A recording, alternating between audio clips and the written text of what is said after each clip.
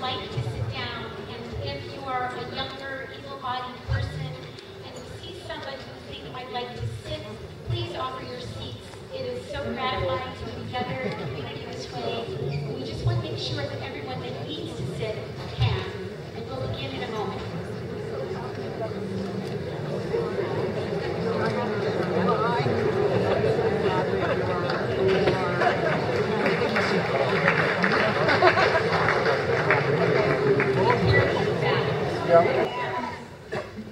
Thank you for coming to this memorial in solidarity with Tree of Life or the Synagogue in Pittsburgh. This event is sponsored by the RAV, the Greater Vancouver Jewish Federation, CJA, the Jewish Community Center of Greater Vancouver. I'm Hannah Dresner, Rabbi of Or Shalom Spiritual Community and Chair of the RAV. The atrocity we're here to mark is the largest single attack on a Jewish institution in the history of North America. It has occurred within a framework of hating others, not just Jews and Muslims, but also people of color, women, and queer folk, and on. Our hearts grieve for the Pittsburgh Jewish community and for the growing anti-Semitic tendencies evident in our society. This afternoon, we will hear from Vancouver and Pittsburgh rabbis, from Federation leadership and civic dignitaries, who will light candles of memorial, say memorial prayers, and Kaddish. In many ways, we Jews have healed past victimhood. We are in positions of comfort and in a position to offer compassion and aid to less enfranchised peoples. It is my fervent hope that we will not allow an act of terror to reduce us to a state of victimhood again, and to the entitlement victimhood sometimes engenders. The message that arises in my heart is one of encouragement to stay strong for the sake of the work it is ours to do as we enact the great Jewish mandate to repair our world. We must stand with immigrants and other minorities and together defeat hate and violence, anti-Semitism, sexism, and racism.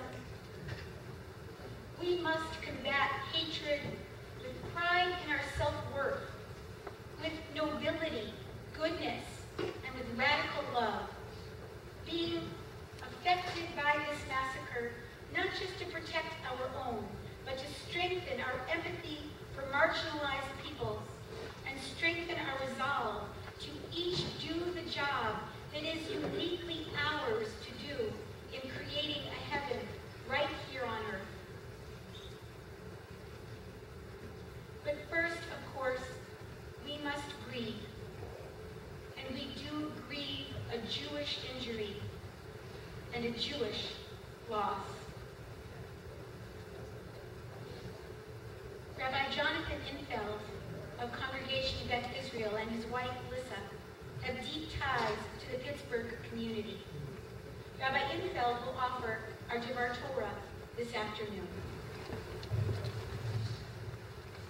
If one were to ask, am I going home? The question, of course, is which one? Vancouver or Pittsburgh? I've spent and lived for the last 13 years, and for many more, in Vancouver.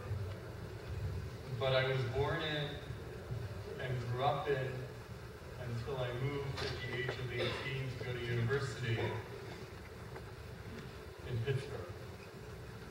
Pittsburgh is the other place that I call home. The place that I go to at least 2, sometimes even 3 times a year. I know the route well between Pittsburgh and Vancouver.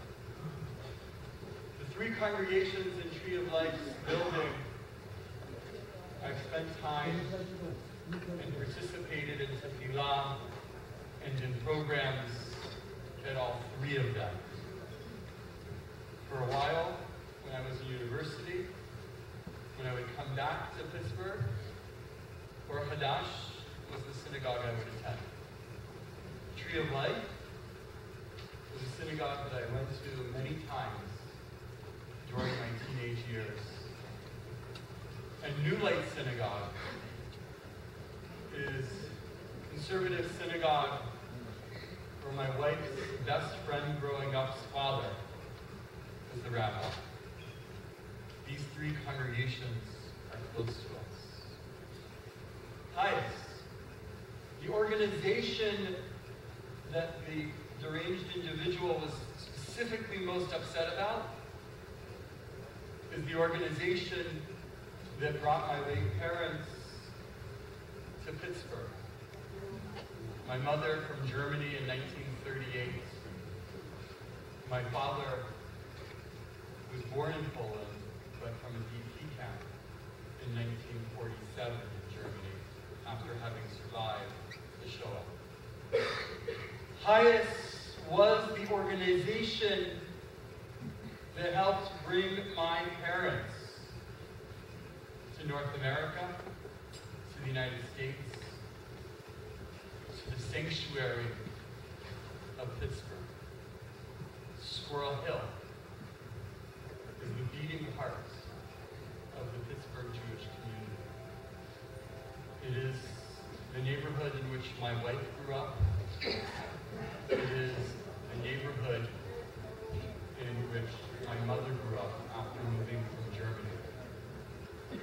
Squirrel Hill is an incredible, wonderful, vibrant Jewish community.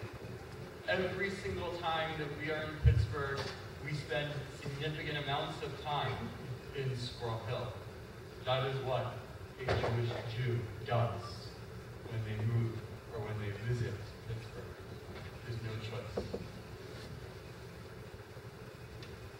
When I heard the news yesterday, I assumed, knowing my family, that they probably would not have been in the building. But I also, of course, assumed that I would know people who were killed or be close to people who knew people who were killed. When I first turned on my phone after Shabbat, that's what we do as observant Jews, is we first turn on our phones after Shabbat. I then got the information that my late parents' best friend's other best friend was among the casualties. In fact, when my parents' best friend lost their 41-year-old son a year ago, this person had traveled across the country to be there at his funeral. Today, I spoke with my sister, and I heard about her close friend, Irving Younger, who was killed. This is a story that no one else knows. And I don't want to get into the details of why no one else knows this, or likely why no one else will know this except for us. My sister is probably one of the only people who knows this story, and thus we will be the only ones to know this story. Irving Younger was born in a DP camp. His parents had survived the Holocaust. His mother had had a previous family. They were all killed. His mother was one of so-called Dr. Mengele, one of Mengele's victims. When she arrived to the United States, she was told, or actually before she arrived, while she was in the DP camp, she was told that she would not ever be able to have another child. And yet Irving was born. Irving was born to a mother who was told that there was no chance of ever having another child. He died on Shabbat Bayah. He died in the same parsha where a mother is told that she will have a child. Sarah was told that she will have a child despite the fact that she was nearly 100 years old. Despite the fact that she had previously been told that she was barren. And then in the same parsha, in the same Torah portion,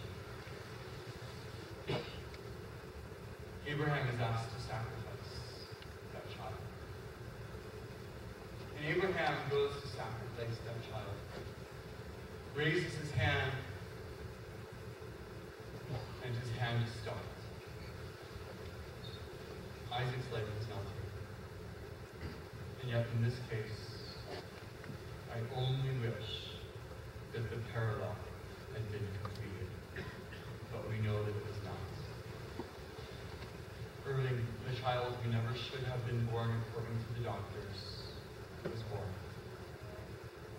And on Parshat Bayah, Irving was born.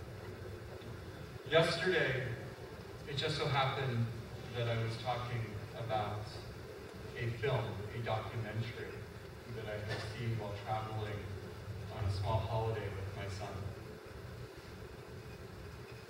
It's a film, a documentary about Mr. Rogers. Now, if you don't know anything about Mr. Rogers, you know that he's a child's TV personality for children, but there's a few important pieces to know. Number one is that Mr. Rogers is a minister. Number two, that Mr. Rogers' neighborhood, he died, by the way, in 2003. Mr. Rogers' neighborhood was Squirrel Hill. Mr. Rogers was in Pittsburgh. Mr. Rogers lived on Beechwood Boulevard, 3 minutes away from wherever this attack occurred. The church that Mr. Rogers attended was 3 minutes away on the other side, right across the street from the Jewish Community Center. When I was watching this documentary, I quickly realized that when the program was given its name by a minister, by a man who was deeply religious, and his ongoing theme was love, that the reason the name must have come about is because of the pasuk, you shall love your neighbor as yourself. Mr. Rogers taught us this pasuk, this verse, these words in a very real way.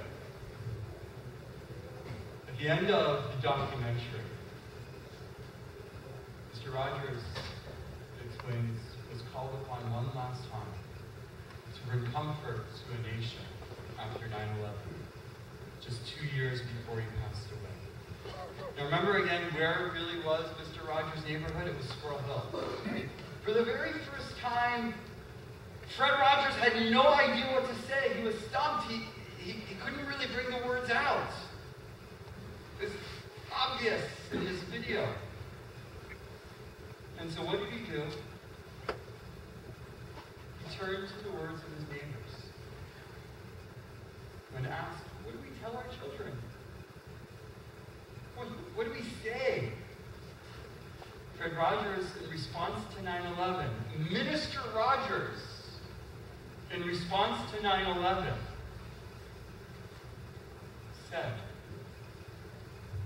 and this is all that he said, Tikkun Olam. His Hebrew wasn't great, so it didn't come out as well. But he had learned a lot from his neighbors. The response to a tragedy like this is repairing the world. A response to something like this is sadness. It is fear. It can even be anger, as one of my siblings said. She's quite angry right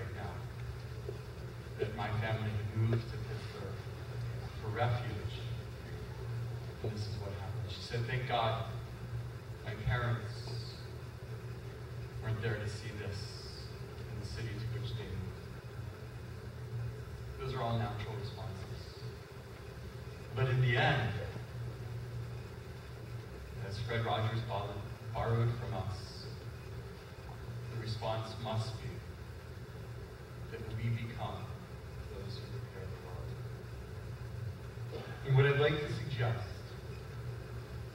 is that not only today do we gather together, but that one of the things that we do, the first step, or really for us the second step of the healing process, is that this coming Shabbat,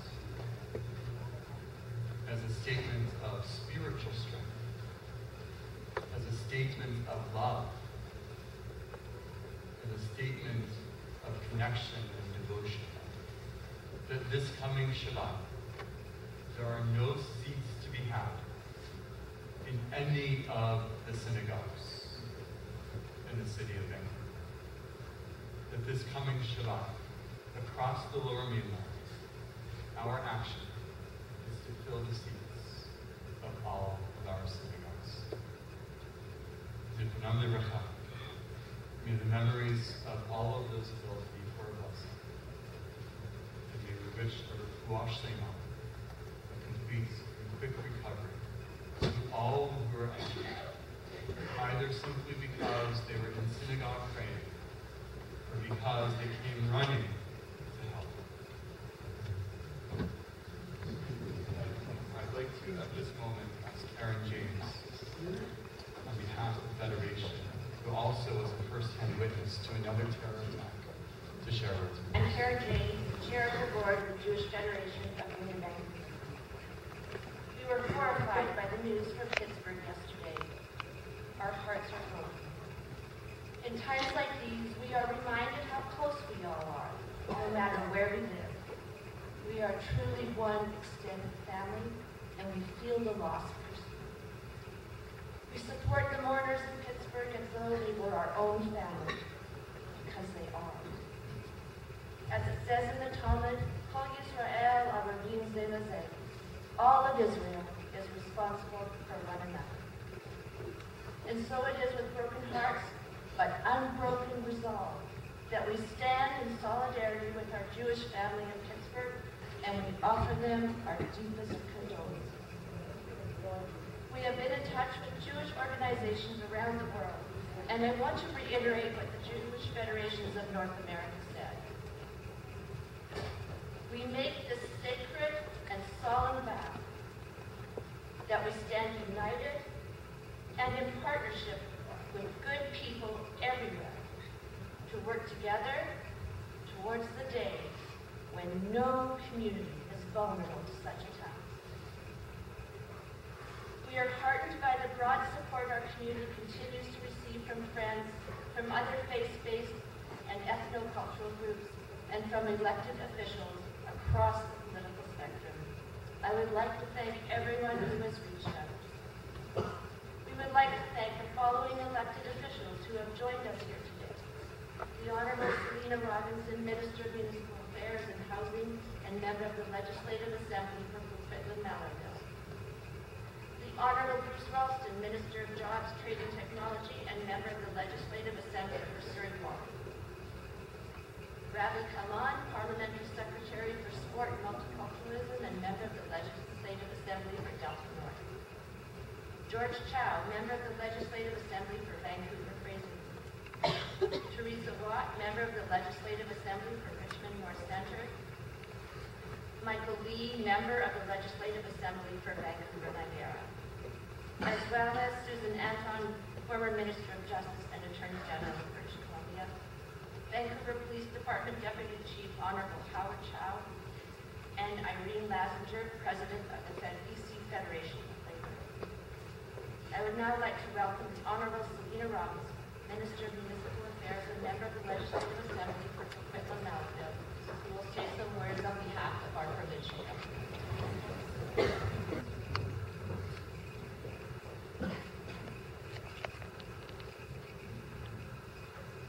Usually I start off saying it's an honor to be here, but I don't know if it's an honor.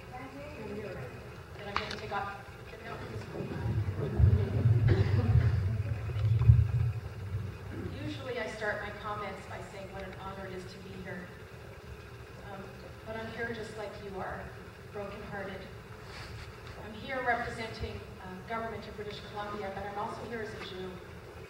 And I have to tell you, I've been pretty shaken up the whole weekend.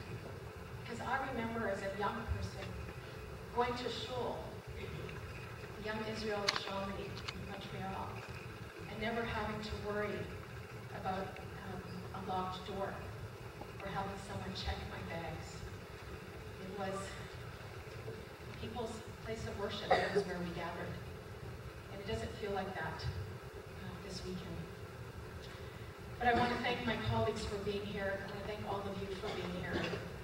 And I know that we're going to heal. And I'm just so grateful to the organizers. Thank you for making a space for all of us to be here so that we can heal together. We can grieve with our families in Pittsburgh.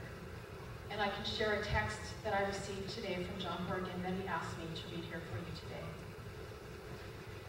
I send my deepest sympathies to everyone gathered here today, and I share your grief. British Columbians' hearts are broken, hearing the devastating news of the shooting at the Tree of Life Synagogue in Pittsburgh. Everyone should feel safe in a place of worship. An attack like this is a deep violation of safety and security. My caucus and I, and everyone in the House and the Legislative Assembly, reject anti-Semitism, racism, discrimination, intolerance, and bigotry. When these forces rise up, we must stand united and denounce them in the strongest possible terms. We will continue to stand up for the values shared by the vast majority of British Columbians: equality, inclusiveness, and unity. Our thoughts are with the families of those targeted and Jewish people around the world. So John Horgan, Premier of British Columbia. Thank you. From the NFL to the Pittsburgh Steelers this morning, indicating how far, how broad, how deep this has affected American society. And when a World Series game is interrupted at the beginning for a moment of silence as well. And so we are tremendously appreciative of those individuals who have come forward, representing a broad spectrum of our community. And so I would ask that these individuals who are listed, if you could please come forward and up to the table and join Selena at this time. And in addition, I also want to call on Suprat Khan, who's the president of the Pakistan-Canada Association, Tariq Taib, Abu Bakr Khan, and Fatima, representing the Jamia Mosque on West 8th. It was only some 18, 19 months ago that many of us stood out front of that mosque when 6 Muslims were slaughtered in a Quebec City mosque while they were praying. I received an email this morning from my federal member of Parliament, Jody Raybould-Wilson. She said that she very much regrets not being here. She is stuck in Ottawa. I can understand any time you're in Ottawa, you're probably stuck. And asked that I read this statement, a personal statement, from our Minister of Justice and the Attorney General of Canada. Today, individuals across Canada and around the globe, persons of all faiths and backgrounds, stand in solidarity with the Jewish community, condemn the heinous attack that occurred on Shabbat, October 27, 2018, at the Tree of Life Synagogue in Pittsburgh, Pennsylvania. My husband Tim and I are deeply shocked and saddened by the needless loss. This afternoon, as our community comes together for a memorial led by the Rabbinical Association of Vancouver and the Jewish Federation, may we find hope and strength in expressing our shared sorrow with the Jewish community of Pittsburgh. May we also remember those who are injured and pray that they recover with speed and full completeness. And may we be emboldened as a community in our collective resolve to be resilient and resolute in our united stand against all forms of anti-Semitism, intolerance, and violence. There is no place for racism, hate, and prejudice in our world.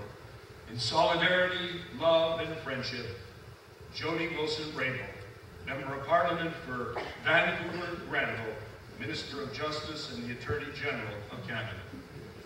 My colleague, Rabbi Adam Rubin, is going to now come and, with our honored guests, light these memorial candles. For those, and I'm going to correct my wonderful colleague, Rabbi Infeld, these individuals were not killed. They were murdered. We must always understand the distinction. Killing is either by self-defense or accident. This was neither. They were murdered.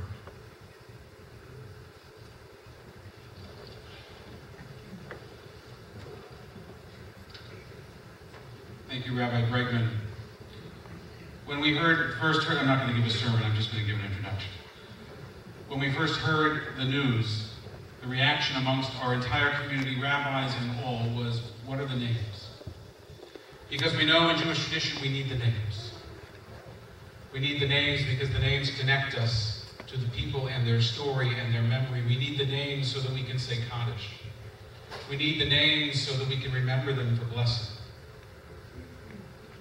Our teacher, Dr. Chris Friedrichs at UBC, teaches us about the names of Shoah victims, of those murdered in the Holocaust, and how in some cases all we have are the names, and yet the names can be enough. Because the names tell a story of connection, Lador Vador, from generation to generation. The names tell us of the era they were born, of who loved them, who they were named for, who they honored in their birth, who they honored in their life. And when we got the names this morning, we, as Rabbi Infeld said, we made connections. It is a small Jewish community that feels even smaller at these moments. And then as the names trickled in, so did a little bit of the biographies and some of the pictures. We share not only their names, we share their memories. May they always be for a blessing. Joyce Feinberg, 75, retired educator.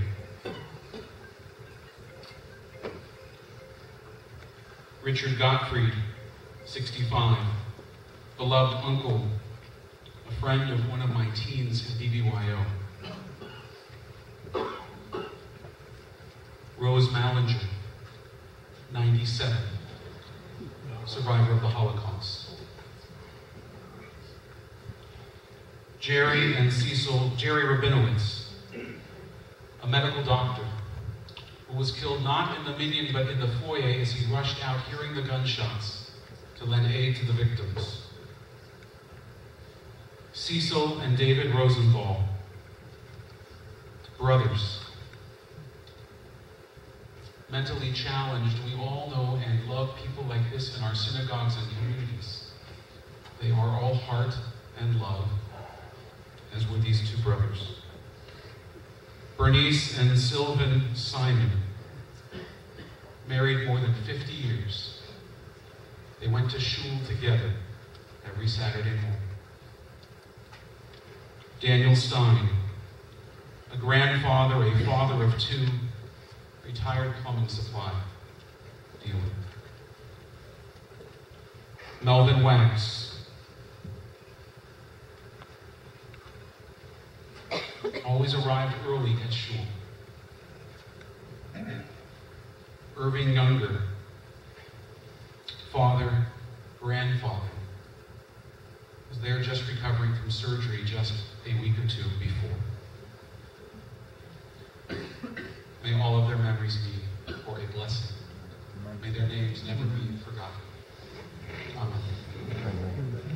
I thank our elected officials and clergy and invite you to return to your seats at this time.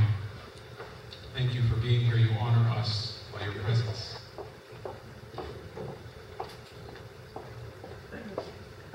different, but similar to Rabbi Enfeld, I too have a close connection to the Pittsburgh Jewish community.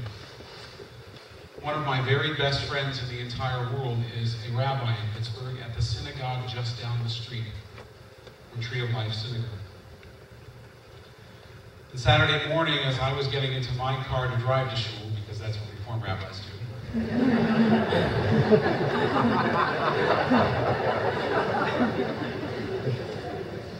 my phone lit up with messages from Haaretz, from CNN, from all of the news sites, that there was breaking news.